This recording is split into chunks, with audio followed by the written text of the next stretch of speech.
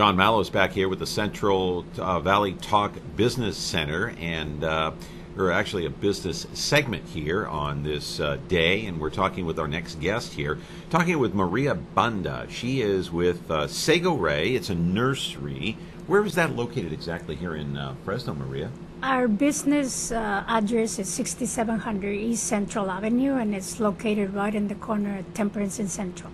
Temperance and Central. Okay. How long have you been in business there? We've been in business since 1986, so it's over 30 years. Almost 30 years, yeah. And you own the business, right? Yes, we own the business. Okay. And who owns it with you?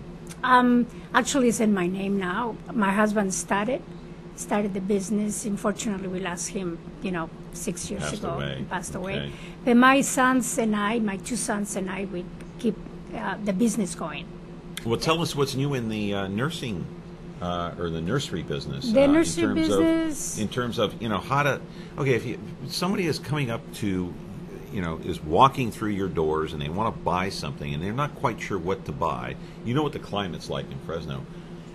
What do you buy? What do you buy? Because we're entering into the fall season now, and so what do people buy? What kind of plants? What kind of flowers? What do they want?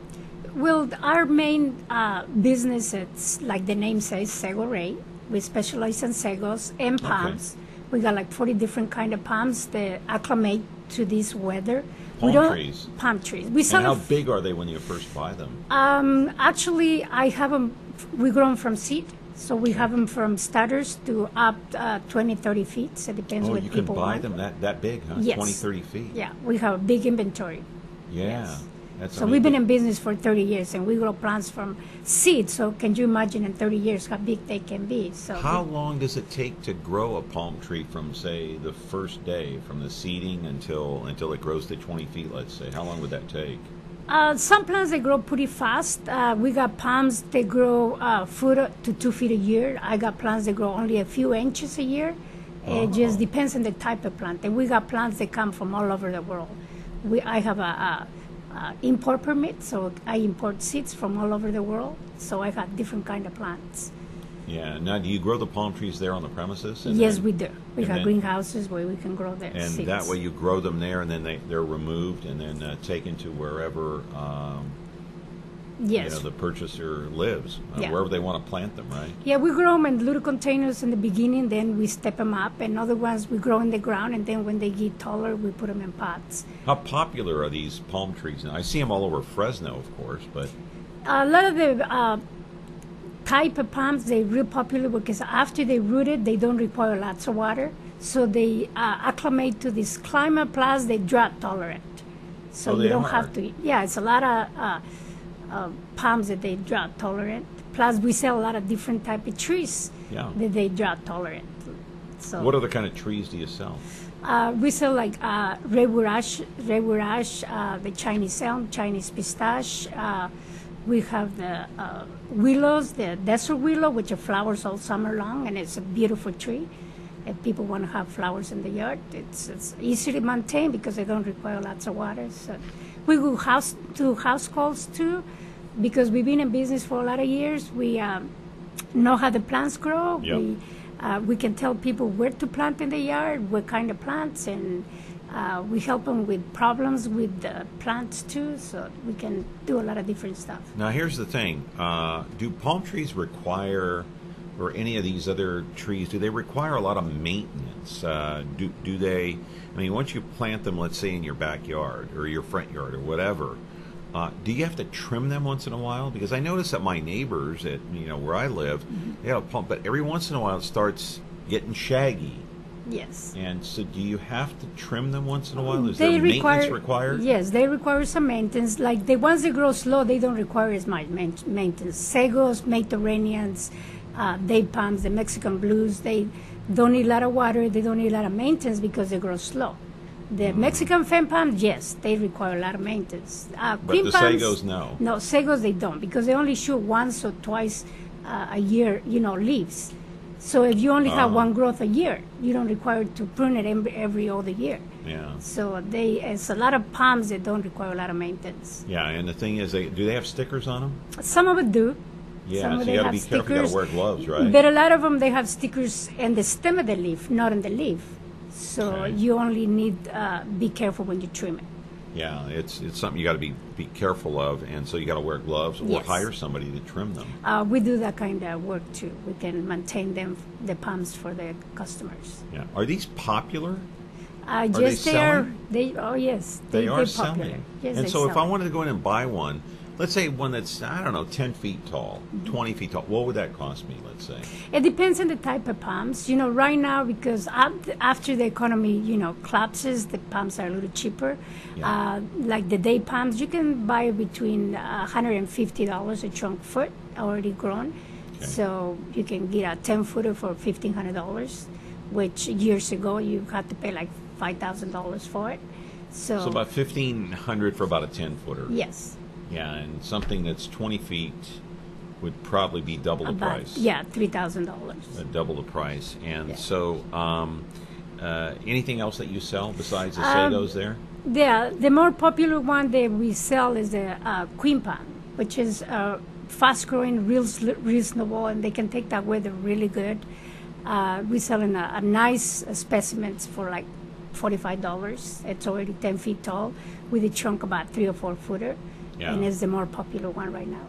Here's the thing that that I've often wondered with these palm trees, because a lot of people they want to customize their yard, whether it's the back or the front, with some of these palm trees, and they can run very expensive. The Sagos, as we all know, they're high,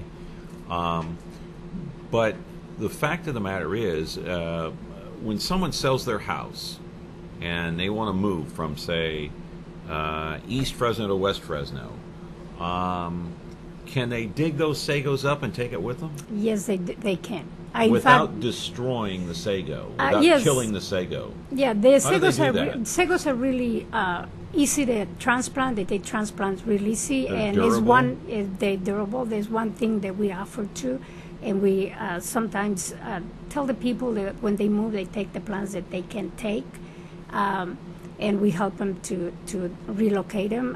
What you do is when you move a Sago, you have to be a certain time of year. You want to do it early spring or beginning of the summer. That way, if they for some reason they lose the leaves, they got new leaves right in their location. Winter, we don't recommend it to move them because it's going to be cold, and they like to root when the soil is hot. So you don't want to move it in the winter. You want to do it early spring. Early spring Or summer. or early or the beginning of summer The is beginning really of the summer. time to do Yes. it. If you're going to sell your house and you want to take them with you, and so do you? How do you care for them while you're transporting? What do you do? The main thing, you want to hydrate them, soak the trunks, soak the root ball real good. That way they don't lose any water from the trunk, and they can root pretty fast, and they take real fast. As other palms that you can transplant in the winter, like Mediterraneans, windmills, because they from a cold climate, so they can take the transplant better in the winter. Yeah. How much business are you doing right now? Well, we just, Slow right now? it's slow since the economy crashed. It was pretty tough for a few years, but now it seems like economy is coming back again. And Here's the thing, too, is that Fresno put water meters in. And so people are watching how much they're watering their lawns or their plants or their trees. And they're conserving on water, even though we had a wet year. I mean, it costs money to run that faucet. There's no Yes. question about it. So are people looking for things like Sago that require less water? Yes, and like I say, a lot of the plants, they require water when you barely plant it. But after they're in the ground for 2 or 3 years, they can go with one watering a week. They have Okay. to be deep watering. The main mistake people make here in Fresno, in the hot areas, that they put the sprinkler system and they only go 5 minutes. 5 minutes and Not the gonna do it? 105-degree day is not going to do it. They have to either maybe accommodate it 2 or 3 times a day, the day they can use the water. That way the water goes deeper. Because those trees, they have roots 3 feet down. So you have to make sure the water goes deep. If you put drip system, if you let them run for 2 or 3 hours a day, you don't need the water every week. My fields, I got plants in the field. They only water once every other week. Can you go a couple of weeks without watering them? Yes, you can. You can. They You won't can die. if you put deep watering. If you water in the surface, the plant's not gonna take it. But if you let the water go deeper, 3 feet deep or 2 feet deep, it's gonna take a long time for the sun to make the ground dry So 3 feet deep. Are these sagos? Are they popular with people? People are because of the fact they don't need a lot of water. Yeah, they're popular for that reason. And it's other sagos, like the Mexican sago, they don't require lots of water either. I have sagos that come from all over the world, and it's tougher than the regular Japanese sago palms that everybody knows. Yeah.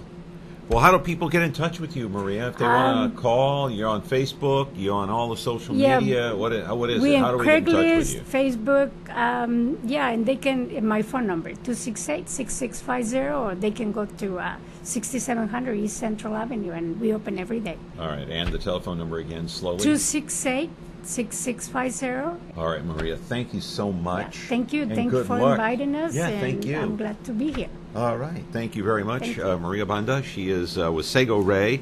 That's a nursery right here in the city of Fresno. So get in touch with her. She gave the phone number a couple of times. You've been watching the business segment on CentralValleyTalk.com.